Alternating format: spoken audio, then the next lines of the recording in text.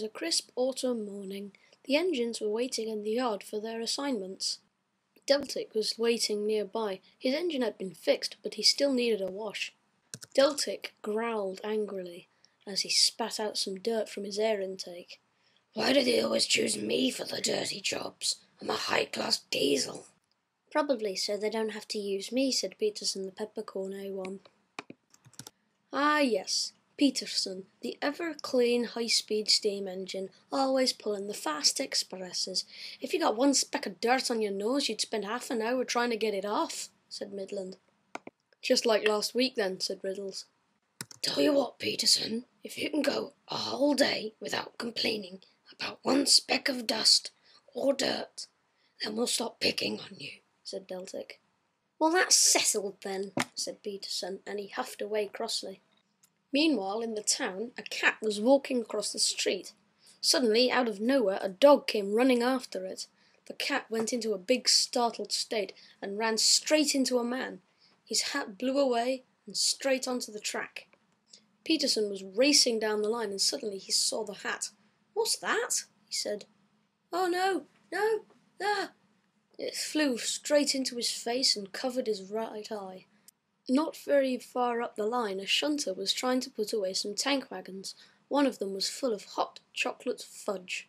As they went over a bump, the coupling came loose and the chocolate fudge wagon was left behind.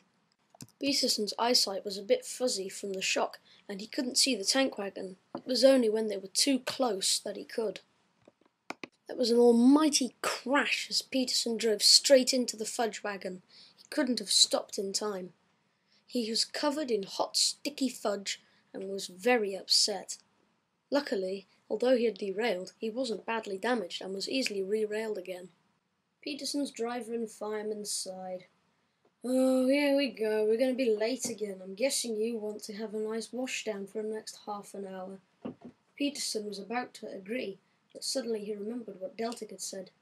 "Nope, not today. Let's get these passengers home on time." Driver and fireman were both quite startled and impressed. They made it on time, and then Peterson went back to the yard.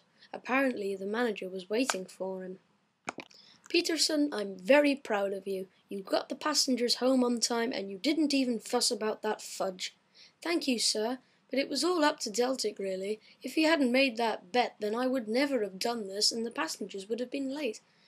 "Yes, well, Deltic can be quite convincing." Peterson rolled back into the yard, expecting a hero's welcome. "Hey, we heard about what you did today," said Midland. "Huh.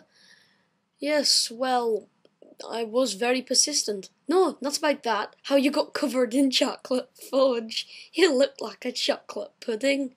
All the engines laughed at that. Peterson was very cross. As Peterson rolled angrily back to the washdown, Deltic looked around and said to him, "Hey, Peterson! Peterson, over here!" "What do you want now, Deltic?" said Peterson, who was in quite a sour mood. "I think it was really good what you did today.